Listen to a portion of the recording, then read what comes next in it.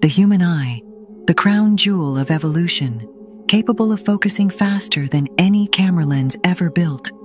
So sensitive, it can detect a single photon, one particle of light, in pure darkness. Sounds superhuman, right? Except it isn't. Because for all that glory, our vision is brutally limited. An eagle can see a rabbit 2 miles away, with a clarity we can't even imagine. Where we see a distant blur, they see a perfect 4K image.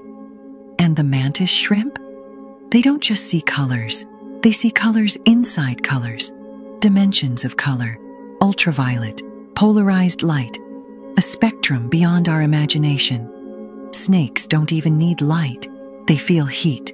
They read the world as living thermal maps. Every warm body glowing like liquid fire.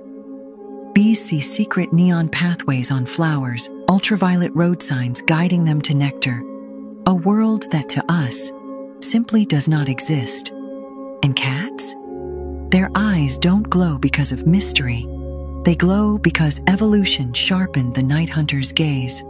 So yeah, our eyes are good for sunsets and art galleries and selfies.